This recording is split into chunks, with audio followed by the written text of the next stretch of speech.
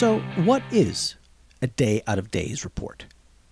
It is a unique report to film scheduling that tells you what element, usually a cast member, is needed on which day in a simple graph-like interface. Now, before I show you how to generate a day out of days report, let me show you what one looks like. This is a day out of days report for an 18-day shoot. On the left, you will see a list of cast members for the production. In this column, you will see the total days worked, and here, the total days held. And I will explain what a hold means for a cast member in a minute. The days for the shooting schedule begin here with day 1. The abbreviation SW stands for start work. The next day here for this cast member is a W, which stands for work. So these 4 days are all work days. So day 1 through day 5 tells you that this cast member, Barney, is scheduled for the first 5 days of production. Notice here, on the 6th of the month, it is a day off, signified by the gray box. Any day that is an off day is not considered a shoot day, so day 6 of the production lands on Monday, the 7th of the month. Now here, it shows an H. An H stands for hold, which means that Barney is not needed for that day, but according to SAG rules, he must be paid because he is held. The next shoot day, day 7, Barney is back to work, signified by this W. And lastly, day 8, you will see a WF, which stands for work finish. This is the last day the cast member Barney is needed for this production. So, how is a day out of days report even created? You can't run this report until you have completed your schedule, which includes scheduling your scenes on the stripboard. So let me show you why Barney's schedule on the day out of days report displays an SW, a W for these 4 days, an H for the whole day, and resumes work here and again here. Before I go to the stripboard, notice that Barney's ID is 1. This is important.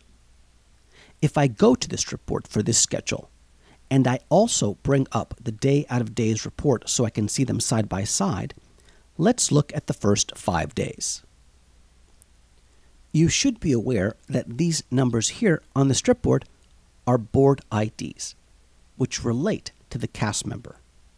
How can you tell that? If you select the stripboard print design option from the edit pull-down menu, this is where you can customize the look of your board. Notice that board IDs down here is selected and will appear on the board in row B8, which is right here in the strip sample. To make it really clear, I'm going to create a label here in A8 called Board ID.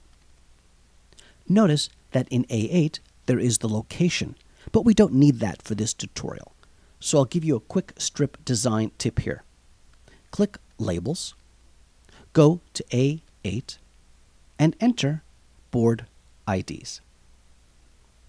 Close the strip design window to go back to the stripboard. Click OK to make the changes. And notice that we can now see the label Board IDs for all the cast members and the board ID right underneath it. Real quick, the synopsis of the scene in some of the strips merges with this. So to remedy this, I'm going to go back to the strip print design, scroll down to the bottom, and change synopsis word length to 7 for 7 words. And there, that looks much better. Okay, so now let's take a look at the first 5 days on the stripboard. What we're doing here is looking for board ID 1, which is Barney. Scene 1 has board ID 1 and 2, which means that Barney is needed for scene 1. So is cast member board ID 2, which, as you can see here on the board legend on the left, is cast member Amanda. On the day out of days report, notice that both Barney and Amanda start work on this day, signified by an SW. Let's look at the second day on the board. 3 scenes are scheduled here, and we need ID 3 for scenes 3 and 5, and ID 1 for scene 4. So Barney is needed again for the second shoot day. Let's look at the day out of days report, and sure enough, Barney, ID 1, is signified here with a W. And take a look at ID 3, Chubby. He starts work here with an SW. Amanda, ID 2, is signified here with an H for hold, because according to the strip board, she is not scheduled for any of the scenes. Moving on to the next 3 shoot days, notice that ID 1 is on the board for all 3 shoot days. Why? Because Barney is in one or more of the scenes that are scheduled on these days. But let's go now to day 6. Barney, again ID 1, is not here. Amanda, ID 2, is. On the day out of days report, notice that ID 1 is held, and Amanda has a W. She is working. So real quick, what is a hold? A hold means that you are holding the cast member and paying them even though they are not working. According to SAG rules, you can hold an actor for 10 or sometimes 14 days. If they are not needed for 10 days or more, you can drop them and then pick them up later on in the schedule. Check with SAG to see what the hold and drop rules are for your particular production.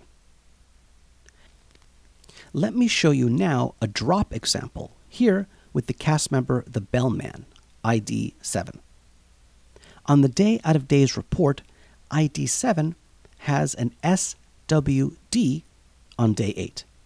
This means that this cast member starts work on this day, but is immediately dropped because they are 10 days before the scheduler requires him to work again on day 18, signified here with PWF, which stands for Pickup, Work, Finish.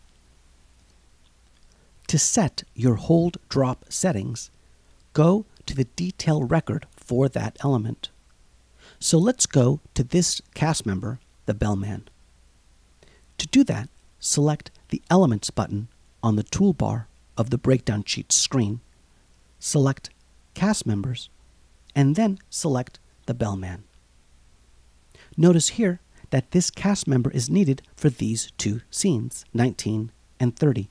The first scheduled on the 9th and the second on the 20th, which, as you can see, is more than 10 days apart.